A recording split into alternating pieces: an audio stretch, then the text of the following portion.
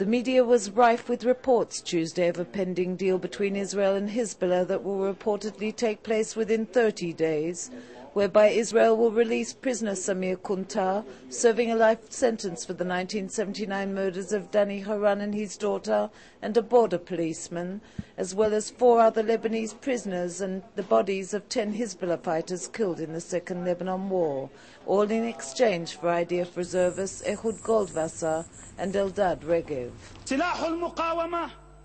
In a speech broadcasted before thousands of supporters in South Beirut Monday, Hizbullah leader Sheikh Hassan Nasrallah said prisoner Samir Kuntar, incarcerated in Israel, will soon be returned to Lebanon, hinting of a possible breakthrough in negotiations that could lead to a prisoner exchange. Prior to his appearance, Reuters claimed that the recent breakthrough was due to discussions conducted between the German mediator and Hizbullah officials in Beirut last week. Israelis remain divided in their opinion. The issue for me personally is that it appears that at least in the recent future or the recent past, we are always negotiating into a place of weakness. It is maybe a step forward that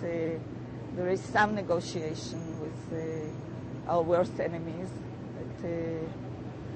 there is a possibility to speak and not only to bomb.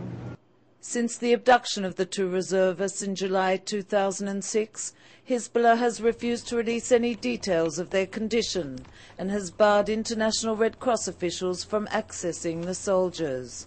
While Israel's official position is based on assessments that the 2 are still alive, military intelligence assessments have placed doubts on the possibility that they survived the rocket attack on their jeep.